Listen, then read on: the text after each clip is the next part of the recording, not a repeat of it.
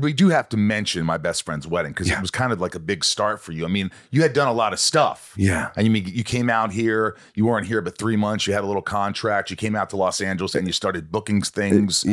And life started happening and it kind of just took off from there, didn't it? Yes. I had, including right after the release of Best Friend's Wedding, I had, like any other actor, very slow times at different periods. But a really unusually fast start. Yes. Yeah. Yeah. Did you different way of people viewing things? The first part I had was a lead in a TV movie called Two Young People when we shot it, but it was on CBS on Sunday night called Sin of Innocence. Sin of Innocence. Yeah. And that night, like 15 million people watched it because there are only 3 channels. Wow. And so you're suddenly an actor.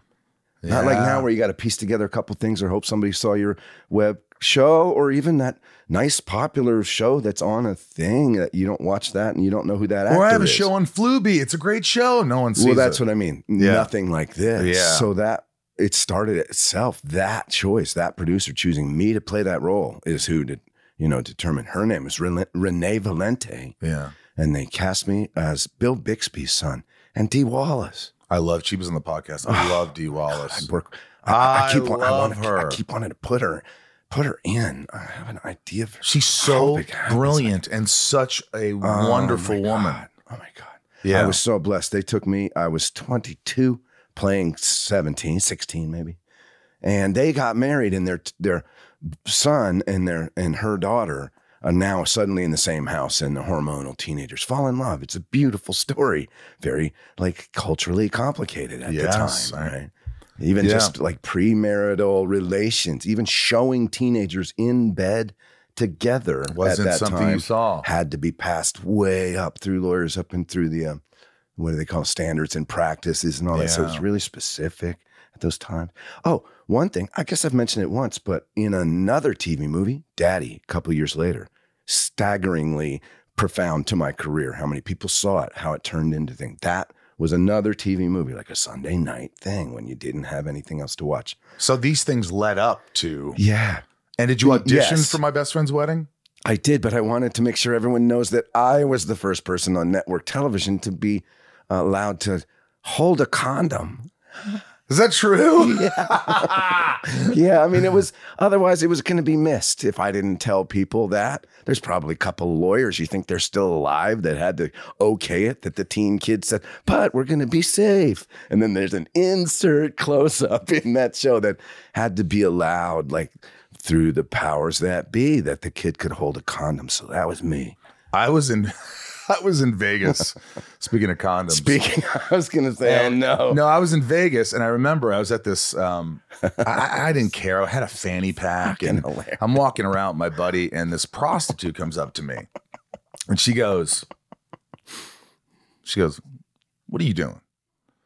And I go, oh, nothing. I go, I got my fanny pack. She goes, what's in your fanny pack? And I go, money. Prophylactics. Oh. She goes, what's that? I go, rubbers. She goes, you crazy. That was my rubber story. It just cracked me up. Why rubbers? Why did that term go away? I just thought it was funny to say that. Why did that term? Yes. Can I get some prophylactics? Just sounds a little bit. No, but anyway, you auditioned for how many times for My Best Friend's Wedding? My recollection is that it was once. But what I remember about it is they were even like one of those where there's a couple of guys there, right? And then I go in. Who was there? And I made eye contact with Julia Roberts. And I thought, oh, we're friends. That's what happened. That's what happened in my brain. Really? Yeah, you went in there? like everyone, I was already taken with her because of even Mystic Pizza. Or, I didn't see the Pretty Richard Woman Gere movie until later. I hadn't seen that when I first met Julia. So, yeah, but I didn't know I was going to get it or anything. I definitely, so there was no way to calculate what that movie was to become, what it's still becoming as we speak. It's still alive and, like virulent, incredible. But I did know it was a big movie to catch, even though I'd been in young lead or supporting parts in a number of studio movies, whether it's Copycat or what's the one I'm flashing on, Point of No Return. All those preceded Best Friend's Wedding. So I was already in the studio stack, but I wasn't leading those movies. So when you see her in the room, that moment, is it unlike any other? Is it just like a beautiful woman who's there sitting there? Or does she sort of like, I'll give you an example of what I'm trying to say. Name drop, but I was at Carrie Fisher's birthday party and she goes, I want to introduce you to Nicole Kidman. And I go, Nicole Kidman would not want anything to do with me. She goes, no, she loves hockey. I want you to meet her. So I'm sitting at this table and I see Carrie going up to Nicole Kidman and looking at me and going, nice guy.